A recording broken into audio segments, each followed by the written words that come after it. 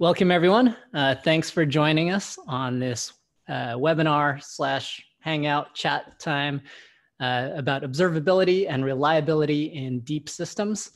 As you've joined, if you have at any time, if you think of questions, you want to start to interact, we do have the chat available for you. So feel free to talk in the chat. If you've got any questions for Ben or for Colton or myself, feel free to drop those in the Q&A. The Q&A in your interface should look like a little couple of comic or dialogue bubbles, says Q&A, but we'll have questions there. As you jump into that, feel free to upvote other people's questions. So if someone asks a question that you like or you'd like to see answered, feel free to upvote that. If you have to leave at any point, don't feel bad. I know that we're all remote and we're all dealing with a lot of stuff. And for those of us who have worked in engineering, if you're on call, you may get called away on something, hopefully not. That's why we're talking about reliability. But if you do, we are recording this session. So don't feel bad about having to leave. You can always catch up later. With that, I'd like to kick things off, and I'll start with Colton. Colton Andrus is the CEO and co-founder of Gremlin, AKA my boss. So Colton, as an introduction, why don't you tell us a little bit more about yourself and about your history and why reliability is so important to you? Thanks, Jason. I actually just got paid, so I gotta go. Hope you all understand. Goodbye. No, just kidding. As Jason mentioned, Colton Andrus, CEO, co-founder of Gremlin. Before that, engineer by trade. I spent some time at Amazon. I worked on their availability team. So it was our job to make sure the website didn't go down. We handled the call leader program. We handled the incident management and the postmortems. We also built tooling and went and helped teams go uncover issues and fix their systems. After that, I went and joined Netflix. This was right after Netflix had first spoken about Chaos Monkey. And so it was an exciting time. We had the cultural buy-in. I ended up on a team really in charge of the API, the proxy. When we went down, Twitter was alight, customers were upset. And one of the things we found is that there was a lot of opportunity to lean in on the KS engineering side and really make the systems more reliable, going from 3 nines to 4 nines, making more time for our teams, being paid 25% less, and ultimately just better understanding and having more trust and confidence in our systems. So having seen it be an important part of Amazon and Netflix success, I felt like this is something that everyone was going to need as they adopted microservices, as they moved to the cloud, or as we're going to talk about today, are building these complex, deep systems that truly are a challenge to operate. Thanks. Now I'll turn it over to Ben. Ben's the CEO and co-founder of Lightstep. So Ben, tell us a little bit more about yourself, and particularly then lay the foundation. What are deep systems? Sure, thanks, Jason. And I'm excited to be here with Colton too. I wish Colton was my boss. That sounds fun. Look at that background. It must be exciting. I was, my background for me, I was at Google for my formative years out of school. I was there for a little longer than I probably should have been. I stayed for 9 years. I think the first 6 or 7 were pretty awesome. And then by the end of that, I felt like I really wanted to do something of my own, which I'm now doing. But I spent the majority of my time at Google working on what we would now call observability. I led the team that brought Dapper, which is Google's distributed tracing system, into production there. And I helped to write the paper about that. And then I created a team to do large-scale time series monitoring, so what we would now call metrics, and built Google's multi-tenant metrics infrastructure as well, called Monarch, which I believe there actually is a paper being written that should be published this year, although unfortunately, since I don't work there, I didn't get to work on it at all, but I'm excited to see it. I left Google, and much like Colton, felt like there were things that Google had done well that I wanted to try to bring to the larger market. And then there were also things I wish we'd done differently that I wanted a second crack at. So part of this for me is just, I love the space. I think for better or worse, we're still very early in our journey as an industry to properly observe our systems and feel like we understand them. And to me, it's just a fascinating problem to spend my career on. So I've been working on this stuff for about 15 years and plan to continue doing it as long as I can find a way to to feed my children while I'm at it. So let me, I did have probably a 5-minute deck just to set the stage on deep systems and what that actually means and to motivate some of it. And I think we can jump from there into a conversation that Jason will lead, but I'll present this. So what are deep systems and why should I care? So this is extracted and somewhat polished from a talk I did last year at QCon, but I've just tried to extract the part about deep systems themselves, because when we talk about microservices, I don't mind the term, I think it's okay, but it's the problems that we're having, it's not about the individual services, it's about the way that they're arranged and constructed, and that's really what I'm going to be talking about here. So there are 2 types of scaling. One type of scaling is scaling wide. So in the natural world, one thing that scales wide is water. If you have a little bit of water, you get a puddle. And if you add a lot more water, you just get a really big puddle. And there are a lot of things in life that scale this way, where you add more and you just get a bigger version of what you started with. And I could come up with many examples of that. And there are some examples from software as well. Things that are considered embarrassingly parallel often scale wide, like MapReduces and cache server pools and things like that. Then there's stuff that scales deep. And in a system that scales deep, here we'll talk about a cohabitation. So this is a village that probably houses, I don't know, I can't count very well, but let's say 20, 50 people, something like that. As you add more people to a village and it becomes a town, a city, and then a metropolis, you don't just get a bigger village, you get something really different structurally. And for me, looking at the systems that we're building with microservices, the question is, do microservices scale wide or do they scale deep? And this is something I actually didn't know the answer to. I knew that at Google we had very deep systems, but I didn't know how things were in the larger industry when we started Lightstep. And I've gotten a much better sense of that just from looking at our customers' data in the aggregate. So one way things could work is scaling wide. So here's an example of what that might look like. Again, I think there are examples of this in software. Some software systems do scale wide, where you just add more servers and you get more instances of a service, and that's that. But maybe there's also software that scales deep, where the services are arranged in many layers, with each layer offering an intentional point of abstraction behind an API, but in that process, obscuring what comes below it. And the question I had was, well, what is it? If you look at customers that are adopting microservices, do they tend to have this hub and spoke model where they scale wide, or do they tend to scale deep? And so I picked really almost at random 4 customers at Lightstep and blurred out the service names and just took a screenshot of the basic service diagram that they have. And here's one where they have about, I think, 20 services. And you can see that there's actually 2 separate subsystems within their architecture. One is about 3 levels deep, and the other is, at least 6 or 7 levels deep. If we go to a system that has 5 layers of infrastructure, you can see that, they have 50 services. They've got almost, I think, 9 levels of depth in their system. And these are the dependencies between services and what comes below them. When we go to 100, 200 services, I couldn't get it all to be on a screen at once because it was so deep. And when we get to 2,000 services, which is, I don't like the term web scale, but these are name brand consumer services that have huge scale, then it's almost ridiculous. I mean, this visualization is almost impossible, and the level of depth is similar to what we saw at Google, where even a cache miss on web search, which is actually a relatively simple service since it's mostly read-only, would often be 25, 30 levels deep before you got to the bottom of the stack. So in my mind, this is quite convincing that microservices at scale are not just wide systems, they're deep systems.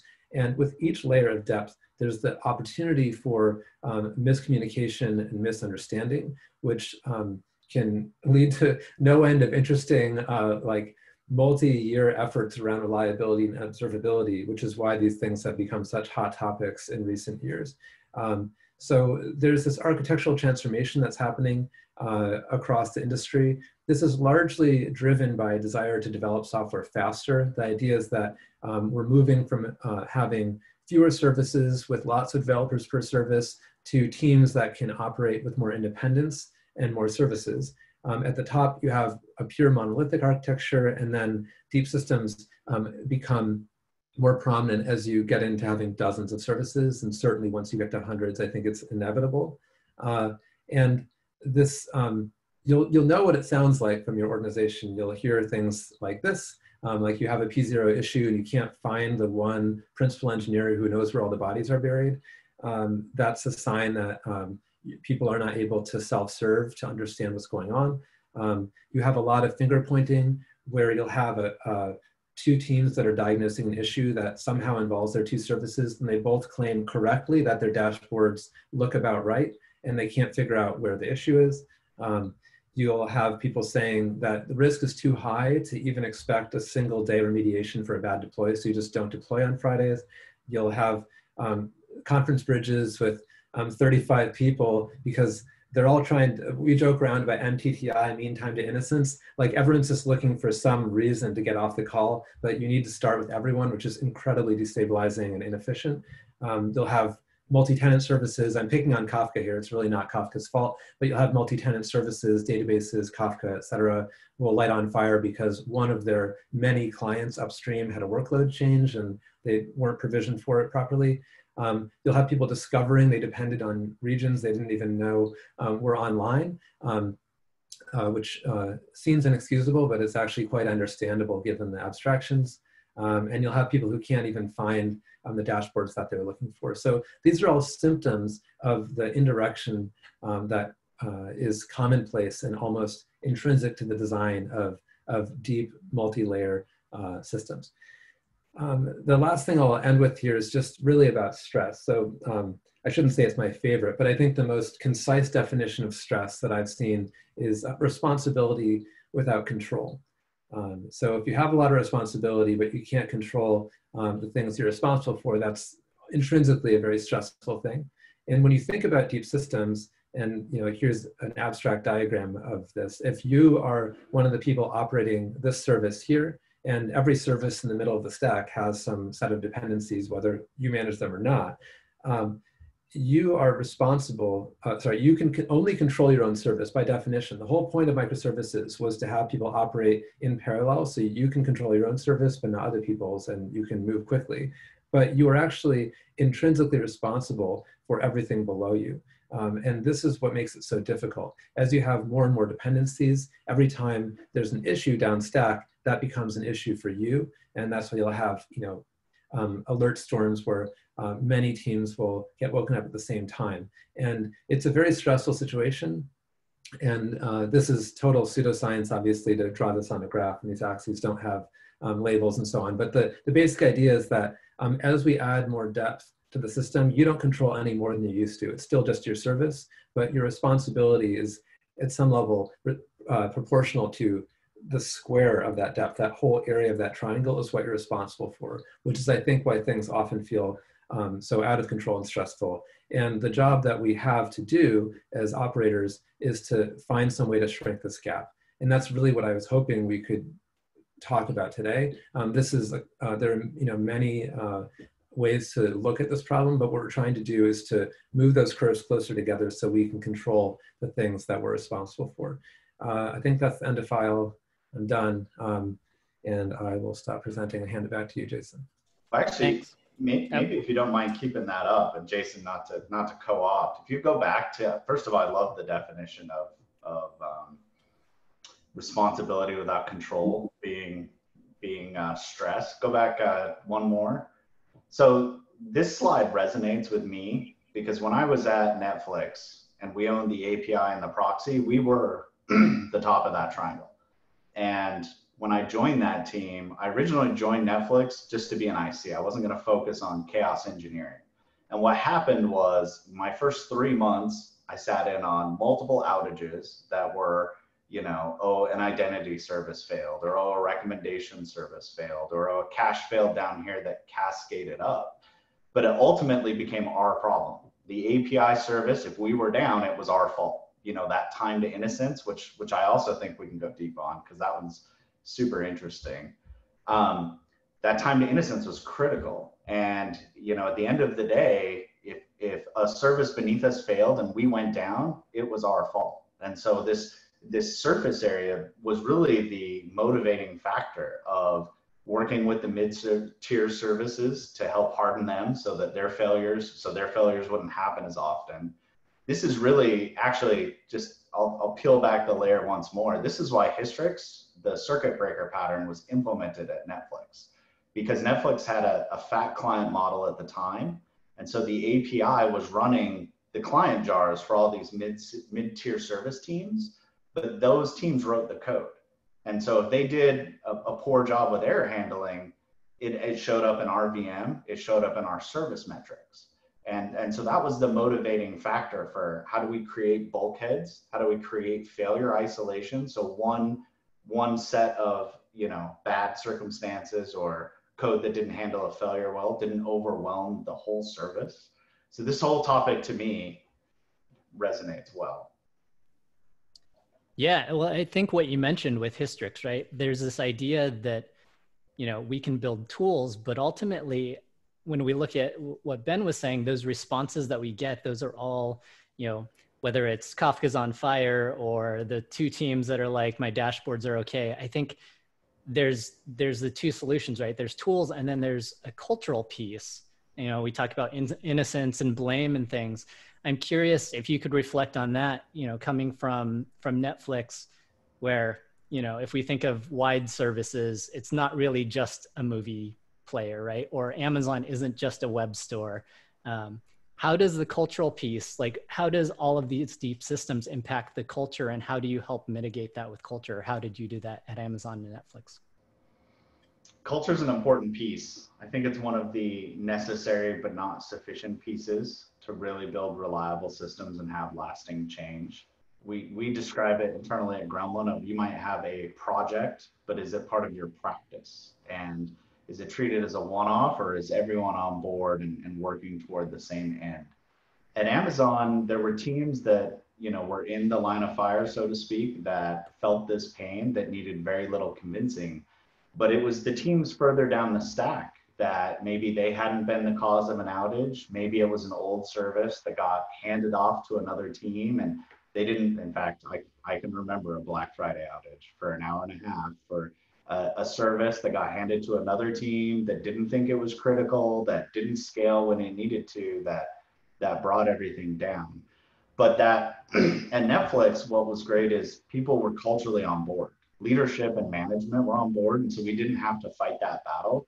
And that was, to me, why we were able to have so much success so quickly, so much improvement. Because when we went and talked to the teams and said, hey, we want to make your life better so your service doesn't fail and you don't get paged, and we want to make our own lives better so we're not feeling the effect of that, people understood that that was important, that it was something worth investing in, and that it was in their best interest. And I've seen a lot of companies and teams where if that's not a priority, or if they're not bought in conceptually, they treat it as one more thing to do, as one more task to get to, as another technical debt item, and it just doesn't get prioritized compared to the other work. Well, I'm curious, at Netflix, was the SRE organization, or whatever they called that function, or that set of responsibilities, was that a separate organization, or was it kind of melded into the primary engineering organization? It's another one that's interesting to discuss. How do you organize things? So Netflix had a dedicated SRE team. There was kind of a portion of frontline engineers that were, and operations folks that were jumping on calls and helping address minor issues and dealing with the forefront, and some that were a little more focused on the analysis and the tooling. But those were separate. Like our team, we had a platform team in charge of the proxy and the API, and we did the majority of our reliability work. And there was always this debate of, can a third-party team that doesn't own the software, that, you know, maybe they're getting paid for it, maybe they're not, but they may or may not have the access to go fix the things that they find, should they be it's this debate of ownership. Should you centralize a team because it's more efficient, or should you have that role embedded on the team itself, increasing their responsibility? And as you talked about, maybe increasing their responsibility without increasing their control. And one thing we debated was, do you like embed the SREs on those teams for a time? And honestly, I have no easy answers here. Yeah, I don't think they exist. I mean, one of the Jason, when you were asking about cultural aspects of this, one thing, an anecdote that comes to mind from my years at Google, actually towards the end, when we were talking about bringing Monarch into production. So Monarch was a multi-tenant service, which doesn't sound, maybe, I don't know if that sounds controversial or not, but within Google at the time, that was a controversial thing because it was meant to be very high availability and almost as high availability as the scheduling system itself that was the most high availability thing that kept everything running. So multi-tenant and high availability felt scary to people. And I went into a meeting that I won't forget with, I won't say who it was, it's not the point, I'm not trying to disparage anyone, but someone who's senior leadership for the overall SRE organization, who I think was understandably nervous about this high availability multi-tenant service, or monitoring all of Google or whatever. And he was very demanding about reliability, which is totally fine. I get that. And I said, okay, well, listen, let's be pragmatic about this. How many nines do you need from this anyway? And he said, I need 100% reliability, to which of course I said, well, that's kind of ridiculous. Like, you can say 5 nines if you want, but like, at least say, he's like, no, I need 100% reliability. And to me, he's smart enough to know that that's not possible. But to me, the actual lesson is that the organizational structure was such that he had no particular reason to ask for anything less than 100%, because the velocity of my project was not his responsibility. And I think if you, regardless of the organizational structure and dotted lines and however you want to do it, embedding teams or not, having the development team and the team that's responsible for SRE share both reliability and some form of product velocity objectives, to share those is really important. I think, ironically, the team that was embedded SRE for what we were doing, that was very well aligned, but we shared those objectives. But when you had someone who did not share the objective and just saw this as pure risk, I think he didn't have an incentive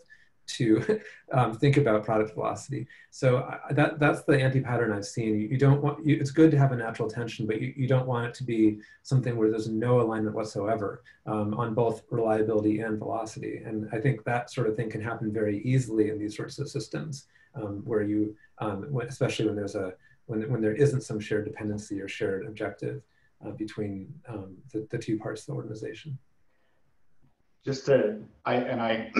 I agree with that skin in the game. The folks that feel the pain have an incentive to make it better. And there's a few ways to align that. But when other folks in the organization aren't aligned, don't feel the pain, but get to tell you how it should work, you can create that lack of alignment. And as I look at this pyramid again, sometimes those teams at the top are given those high goals or those high expectations, where the teams underneath them aren't. And sometimes we can just discuss about the math behind it. Like if you're building a service on all 3.9 services, you can't have a 3.9 service. But there's also that, do people understand this relationship? Because I think that goes back to this point of deep systems and understanding those interconnected pieces, because they may not realize that they're feeling the same pain you are, or that they're shouldering the same burden that you are. Yeah.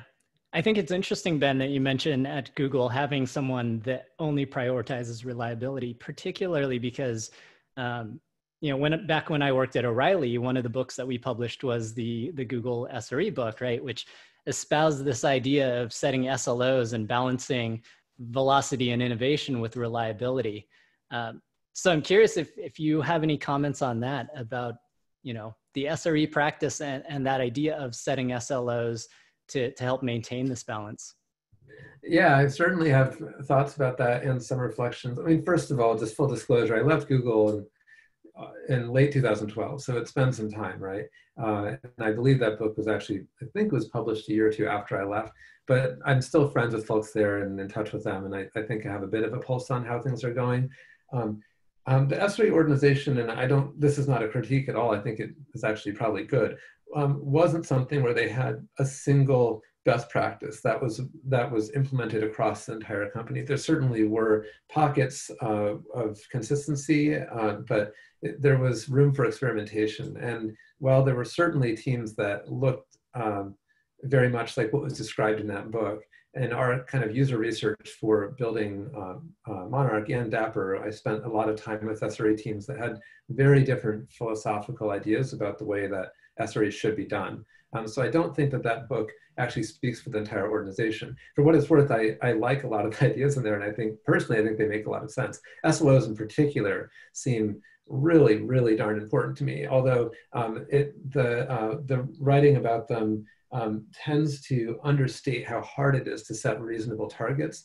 This gets back to what Colton was talking about, where if you depend on a 3.9 service, your ability to provide a 4.9 service you're starting from a pretty tough place. And you can talk about running multiple queries in parallel and all sorts of techniques that have been described in various places, but especially for errors, it's really difficult to claw yourself back from those sorts of dependencies. But the thing that's interesting is the other case, which I saw almost as frequently, especially for latency. And one of the hidden, I think it's well known that if you want to understand tail latency in distributed systems, that some kind of distributed tracing is really important. And if you want to have tight latency distributions up a deep stack, you have to think about tail latency. So people often think of distributed tracing as a way to optimize. The thing that was actually more interesting to me was how distributed tracing was used to kill projects before they started when they weren't necessary. So SLOs, it can be really hard to set SLO targets correctly. What people often do is look at their history and say, well, I'll set it a little bit above my previous high water mark or something like that, because I know we were doing okay over time, especially for latency. When in many cases, what we would see is then a team would be looking for their quarterly project, and every engineer loves doing performance work. So they would set a target to move that down by 20%, and someone would spend a quarter on that. And what we were able to see with tracing was that they were never on the critical path. It literally made no difference. I mean, they could have done a 99% latency improvement and it wouldn't have made any difference because they were never on the critical path to begin with of an actual end user request. And so one of the challenges with SLOs is understanding, not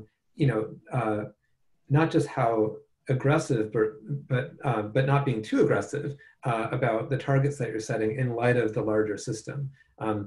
This also came up when Google finally started measuring latency from the client in a really principled way and realized that for customers that were in countries with poor backbone connectivity, that these Herculean feats people were doing to make backend latency 20% faster were dwarfed by the fact that the critical path for end users, even on broadband in some countries, was 90% network. So it's just totally pointless. And that led them to develop entire satellite data centers with their own, Google specific fiber to connect it back to Google's own backbone and other continents and things like that.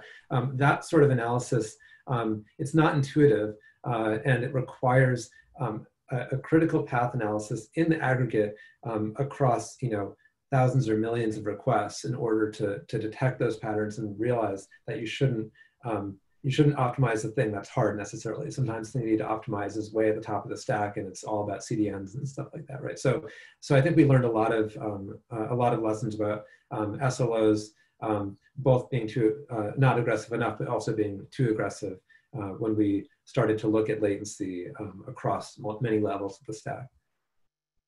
Nice. I think that dovetails nicely into something that Raj asked in the chat about essentially how does Amazon and Netflix, as Colton, as you were there, there's a high price to pay for those additional nines. And you've talked about this a lot, how it becomes exponentially harder.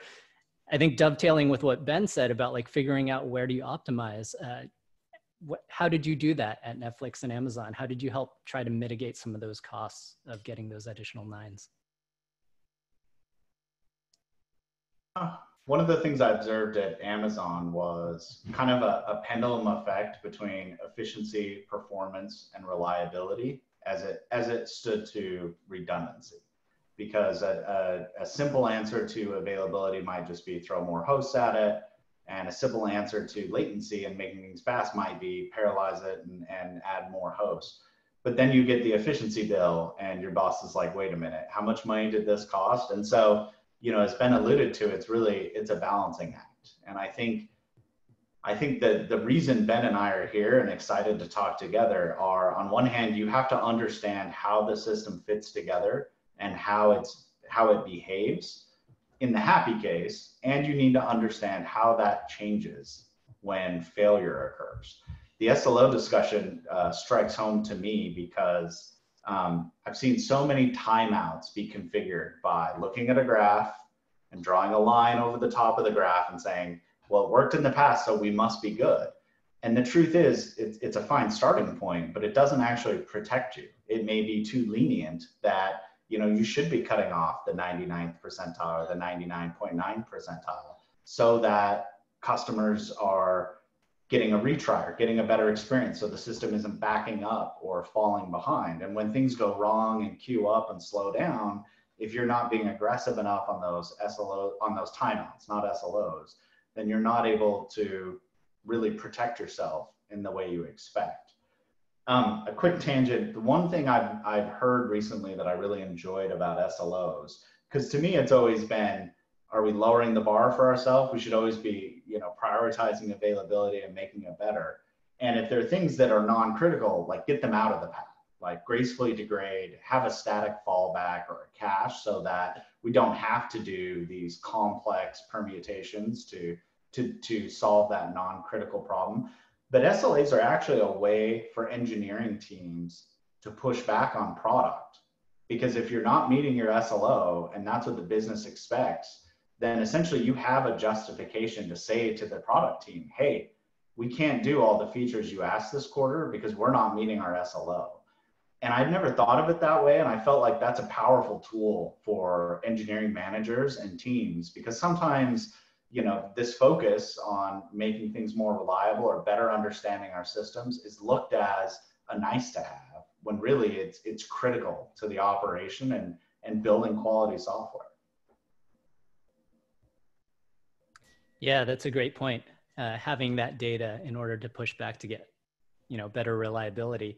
I think having that data, obviously, turning back over to Ben, requires having some sort of understanding of what your reliability is. So I'm curious if you could talk a little bit more about that in terms of like, how do you, you mentioned that SLOs are hard, right? What do you measure? So I'm curious if you can chime in on, so, we need this data, what should we be measuring?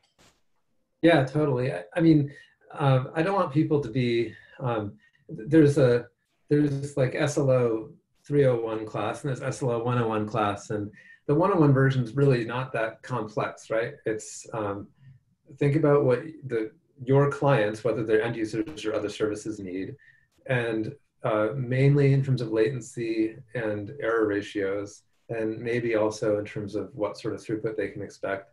And start there and just make sure that you cover those bases. If you can establish that and set reasonable targets based on not just historical performance, what your client actually needs to do their job, you're unfortunately way above the bar in terms of what's typical right now. So I think the first thing is just not to be intimidated by the super complex version of this and just to establish something reasonable.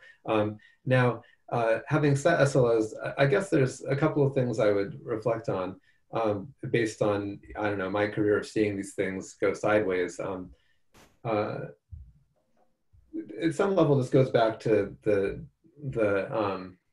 crutch of looking at historical performance. And I think this does play well into the chaos engineering philosophy as well. You really can't look at the steady state of your system and use that to draw conclusions about how things fit together. That's really important. In fact, the diagrams I generated earlier about the systems, I said I got those from Lightstep. It was actually a little bit of a chore to generate a steady state diagram because we really discourage them in our product. I think it's a mistake, actually. You should, in my mind, you should be looking at dependencies and execution patterns in the context of a particular type of request. Like you should be able to issue, you should be able to, your observability system, you should be able to say, I want to understand my system when it's doing this activity. So you should say, I'm only interested in, checkout operations, or I'm only interested in this particular customer of ours or something like that, and to be able to understand that execution pattern somewhat in isolation. And then ideally, if you have something like chaos engineering, you can also, you can explore certain hypotheses about important conditional branches within your system. Like, what do you do if this entire network region is mysteriously unavailable? Because that will happen at some point. And it's, it's going to be bad, but you don't know how bad unless you can test that hypothesis. So I think for SLOs, it's tempting to look at the aggregate steady state data, but the real question is what happens when things aren't going well. Of course, chaos engineering is probably the best practice to get ahead of that. And I think that's an incredibly important way to be proactive. From an observability standpoint, the tendency I see in observability tooling is to allow people to explore a single point in time. So you're either exploring the steady state or you're exploring the not so steady state, but they don't make it easy to understand what changed. And given how unbelievably complex these systems are, I know from my own experience, actually, I said earlier that part of Lightstep, it's not about redesigning what we had at Google and selling it. It's actually correcting for regrets I have. And a big regret was that we did a very good job with some of our tooling at Google in explaining exactly how the system behaved. But the system is so complex that you'd have people during incidents saying, oh my gosh, I found it. This is crazy. And it's like, actually, no, that was totally normal. It is crazy, but it's also normal. And it's really hard to know what is the new crazy thing that's happening versus the many old crazy things that are happening all the time. And so observability, in my mind, it has to focus on a change. So you have to say, this is normal behavior, this is abnormal behavior. What is different about these? Not as individual transactions, but in the aggregate, what is different about these? And then to allow you to iterate on that. Like you might start with a latency issue and find out, well, it turns out that this dependency of mine has some queue that's exploding. That's not actually the root cause. That's just the new symptom that you need to investigate. So why is the queue exploding? You say, well, it's because one of our customers, API customers, increased their load by 5,000x in the last 5 minutes. And that's actually a legitimate root cause that you can go and work on, or maybe it's a deployment or a configuration change or a feature flag. But until you get back to something that's a human action, you haven't, or some kind of giant dependency that's broken, you haven't really figured it out. And if observability isn't focused on answering what changed, you'll be led down many false hypotheses of things that seem totally bizarre, but are actually normal behavior. So I think the biggest concern I have is that people are still trying to claw themselves into a place where they can understand what's happening, but that's not enough. You need to understand what the delta was across the change, and that's where observability needs to go, I think. Yeah, if I can chime in here, some of the work we did at Netflix, because we had a good, robust tracing system, was, what is steady state? Let's look at the dependency graph. Let's look at our understanding of the system. Great. Now let's identify the things that we're concerned about, and let's go break them or delay them. And then let's look at how that graph changes. And what that does is it reveals hidden redundancy within the system that was there, that was built to mitigate these issues, but that you may not have been aware of. And the simplest example of that is like a cache to a service to a database. Like those all fundamentally do the same things in transferring data, but you have different layers there. And if you're running in happy state, your system has a cache, but you don't see anything beneath that because there's no need for it. Oh, but you have a cache miss. And I saw this. I saw some crazy cache misses because we rely on caches to scale. And when a cache goes down, the common outage pattern I saw was the cache couldn't keep up, the cache miss rate drops, the service starts getting all of those backfill requests, or the calling service starts calling the service directly, at which point the service gets overloaded or the database gets overloaded, can't keep up with traffic, falls over, and there's nothing to fulfill that need. That redundancy has been fully utilized throughout. So this idea of what does the system look like, and then the other thing is that, and if we're gonna, since you mentioned the SRE book, One of the things I disagree with in the SRE book is the hypothetical situations. Our systems have so many hundreds of thousands of lines of code, whether it's the operating system or the network level, whether it's the routing and the VPNs, whether it's the security groups, whether it's the code we wrote, the other code running on our machine, the frameworks, the libraries we're using. And so sitting down and talking about what might go wrong, to me, is not a good use of time.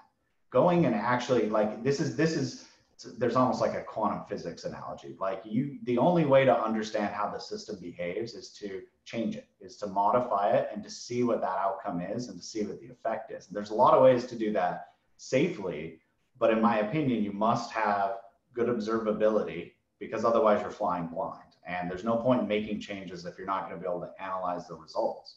But then causing that and seeing what happens teaches you so much about how your system's put together and how all of the pieces interact, that, like, without doing that, like, the kind of naive to, like, even that first step, to me, is such a big gap.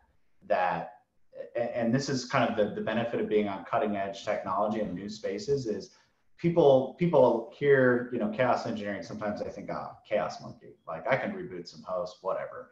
But they're not thinking about this kind of deep experimentation and understanding that's allowing us to tune our circuit breakers or our timeouts or our fallbacks, that allow us to understand the architectural decisions we've made and make us better engineers.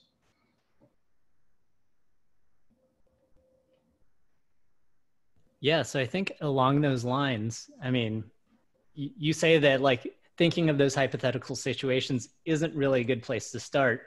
But what is, right? If we have these deep systems and they're complex and someone is thinking, well, I want to start in chaos engineering, where do you start without starting with those fantastical hypotheses and trying to figure out these complex systems?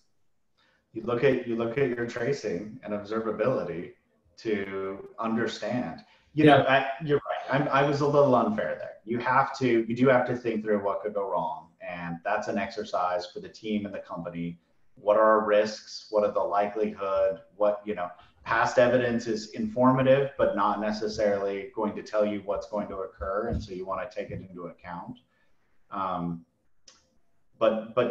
So I think that's a good place to start, and those give you your high level buckets and items of things you're worried about, you know, region redundancy, a cache failing, and then you go run the experiment and you know whether you need to worry about it or not. And, like, the benefit there is that you're knocking things off your list and, you know, it's not all or none. Some things could creep back in, or some things could happen in odd ways, but you're mitigating risk and you're eliminating unknowns from your system.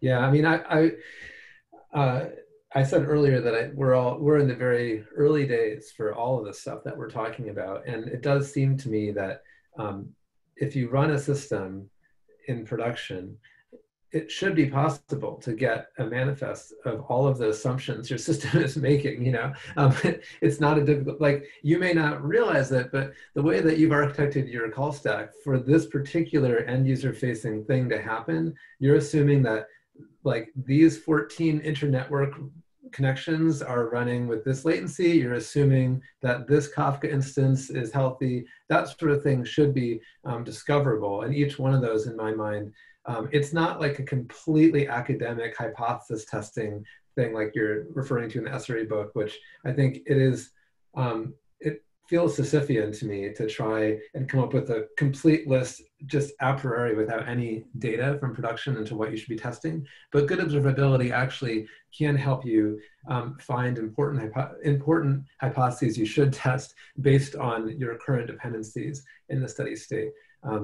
I have to say, to be clear, this is not something that I see in any product right now, including Lightstep, but the thing that I would love to do is to get to a point where our software understands the branches that are not being taken, as well as ones that are being taken, to understand your failure states a little bit better than we can right now with the telemetry we're getting out of our systems. I've seen things like that in the olden days, like in the 90s, where you're able to, the sort of tooling you're able to inject into an application running on a single host these sorts of things actually were testable, and it was pretty exciting what you could do with them.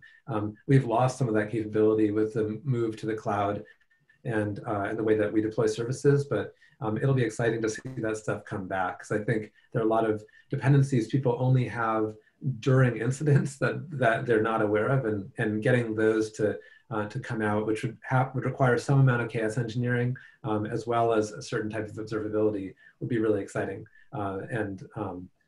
Especially when you have, like your example of cache hits misses, branches where both branches should give you the same result, but have very different performance and cost considerations. In my mind, the code should always take a little bit of both. Back to your quantum analogy, you should always be executing both branches a little bit, and then that will give you a leg up in understanding what's just around the corner if you have a true failure of one branch or the other. And I'd like to see us get there as an industry. That reminds me a bit of the nice thing of that application level approach we took at Netflix is you could do request level, failure injection. And so we had some QA tests that were running in the background that were exercising some of those failure branches on a regular basis. So I think there's a lot of importance. It's really, let's talk about how testing has changed. It's not the most exciting topic, but the world of 3-month cycles and an army of QA engineers hampering on something to get it perfect before we ship it out the door, versus the world where we ship code every day or multiple times a day, and this is code that again relies on all of these other distributed pieces that we cannot test, or that we are not testing, or that we view are not in our control but maybe in our responsibility. And to me, like, documenting the assumptions the system made, in many regards, a good test plan documents a lot of the assumptions that the code has made.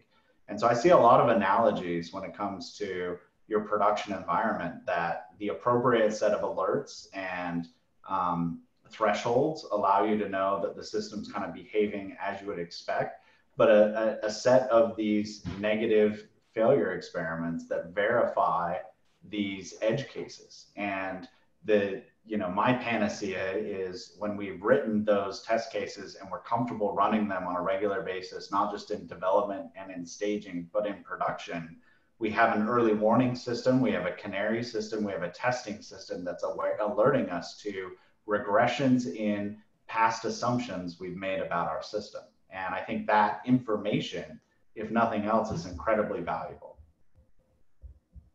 Yeah, that's a great comment. I think it sort of segues into, there's a question that was submitted from Eric, who submitted a bunch of questions, but one in particular was about, does distributed tracing or observability help improve the transition time between moving from a monolith to microservices? And we've already discussed velocity and all the reasons you'd want to move to microservices.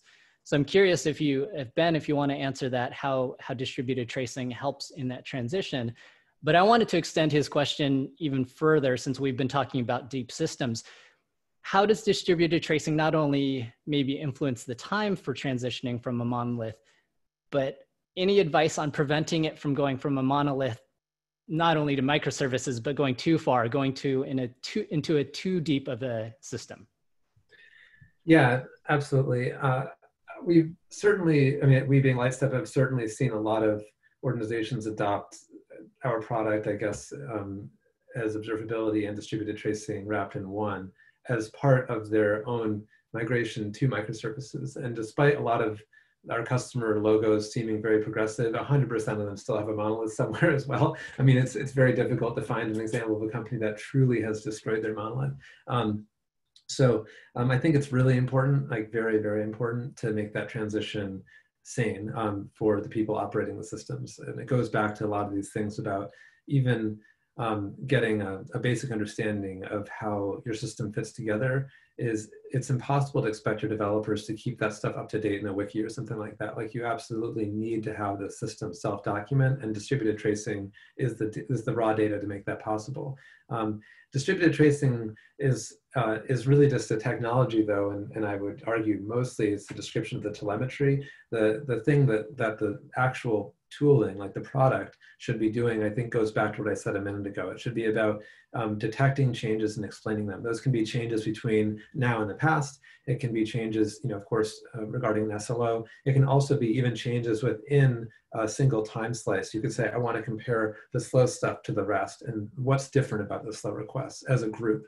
And when you look at ironically, one of Lightstep's informal product goals, it's not like an actual KPI, but we joke around about the better our product gets, the less people spend, the less time people spend looking at actual individual traces. They're mostly looking at insights that are drawn from many traces. So I would remind people to not just think about the raw data, which are these waterfall diagrams, but what sorts of insights can you actually gather from those that will help explain why your system isn't healthy right now, or why adding this new service added a bunch of new tail latency, and questions like that that are certainly instrumental if you want to have a successful migration. And then to take Jason's question,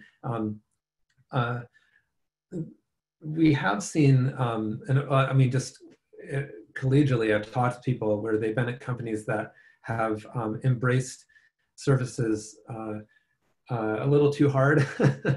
The sort of anti-pattern I've heard is when services basically become copy on write, where you don't have the team continuing to own the service, and they write the thing, they move on, and then when you want to change the behavior, the anti-pattern is to actually basically fork the code base and create a new service that runs in parallel to the old one. It's just crazy time stuff, right? I think that, how should I say it? I mean, no idiom or paradigm is immune to bad engineering when you can always make a mess of anything. And so at some level, I think it comes back to basic, human person management stuff about ownership and accountability for code and making sure not to bite off more than you can chew. I don't think that any sort of chaos engineering or observability will make a very poorly constructed distributed system reliable. But I think it can help shed some light on things that are performing very poorly and help an organization to self-correct before that pattern gets completely out of control. So I think the way I would see it is it's more a way to document bad patterns quickly in production and hopefully to correct that behavior organizationally. And I do think that chaos engineering and observability that's built on top of tracing can help identify those issues in deep systems before they become problematic, for sure. Yeah, I think your answer to that also answered one of Ivan's questions that was submitted about thinking about constructing some sort of CMDB to sort of document your systems. But it's nice, the idea that distributed tracing really is live documentation, right? Being able to see how things connect. Ivan did have one other question, though, that was about the security in deep systems. And I know, Colton, you and I have talked a bit about that because there's a nice sort of parallel between chaos engineering and security with pen testing. I'm curious if you want to comment about that, about how you view security in deep systems. I think the primary difference with security is, you're facing the defender's dilemma. And so any entry point, any way in, is what you're trying to prevent. It's more difficult than the reliability side, where, ideally people aren't building unreliable systems out of malice, and they're not going to benefit from that. And the domain of things that go wrong generically is more constrained. If you're dealing with a world where you want to harden, you assume that someone's on the inside already and you want to harden all the interactions between your system, to me, there's a lot of work that needs to go in to validate those assumptions and to ensure that you're aware of the gaps. And again, that defender's dilemma is you must find all the things, because if you miss one, that can be the one. So I don't envy the security world, and I wish you good luck. Maybe Ben has a better answer. I'm not sure I'd say better. I mean, I have an additional answer to that. Security is it's a huge topic, right? And there's a lot of different angles on what that even means. One thing I've seen come up quite a bit with customers that have adopted deep systems is that, we've talked to them just in terms of product, roadmap strategy type stuff, and we've come up on the security topic a few times. The thing that's come up as a strong desire is we were talking earlier about discovering dependencies, or I didn't know I depended on that region, that sort of thing. This is particularly important for certain types of security use cases, including some compliance use cases around where information should be allowed to flow and not flow. Distributed tracing can both be thought of as an observability technology, but the underlying, the part that's difficult to deploy is context propagation, which is propagating some unique identifiers alongside the transaction itself as you go from service to service. And once you've sorted that out, which is something the OpenTelemetry project as well as the W3C Trace Context project are doing, you can put metadata, has to be small because it does get copied alongside your user data, your application data. You can put metadata in there that can serve a pretty valuable purpose from a security standpoint. So you can say things like, you know, maybe you have, just hypothetically, let's say you run, I don't know, like a ride sharing service or something, and you have drivers and riders. You might want to say, someone who's logged in as a rider should never be able to write to the driver database ever. And you should be able to enforce that type of constraint via this context propagation. That sort of future world is very realistic, but I think we need to see things like OpenTelemetry and the trace context standard actually proliferate wall to wall within an application. And once they do, then the technical foundation is there to do some really science fiction security stuff at the application layer. And I think we're basically waiting for instrumentation to catch up to enable those sorts of applications. I'm very excited about them personally, but I think unlike observability, where partial instrumentation is useful, partial instrumentation for security doesn't make a CISO very excited. So you need to have total coverage or nothing. So we're waiting for that to happen. And then I think a bunch of really exciting net new use cases will emerge probably in the next couple of years. Yeah, that's super exciting stuff. Well, we are right at the about at the top of the hour, so I wanted to make sure we got all the other Q&A, but I had a tidbit I wanted to throw in on the cloud migration story. Yeah. Personally, I've seen a lot of teams, you know, do the lift and shift or pull out a piece of code and drop it. And again, to the discussion about testing, what I've observed is there's a period of pain that teams go through for the first couple of months, while they relearn the bugs they'd fixed before, while they uncover the complexities of this new environment, while they learn how auto scaling works or how these different aspects of their system work. And to me, the cloud investment and migration is a huge bet that a lot of teams and companies are making to improve their speed of innovation and to be able to compete.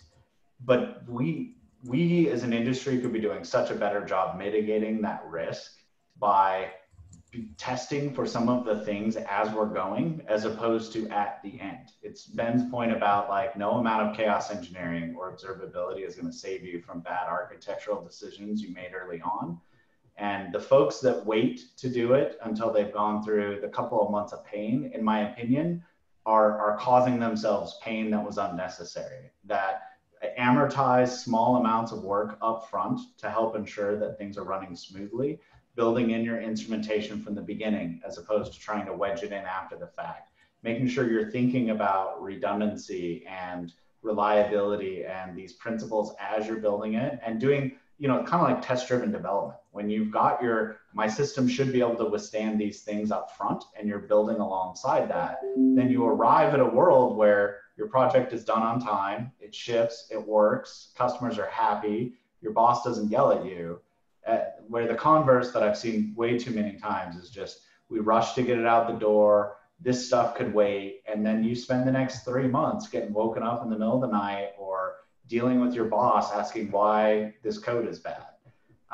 So I think there's a lot of opportunity in again, not just tooling, but practice and methodology and how we approach migrations. Yeah, absolutely. Cool. Well, we are at the top of the hour now. Thanks. I wanted to thank everyone for joining again. I know that everyone's busy, so the fact that you took time out of your day to join us has been fantastic. Before we go, I have a few things.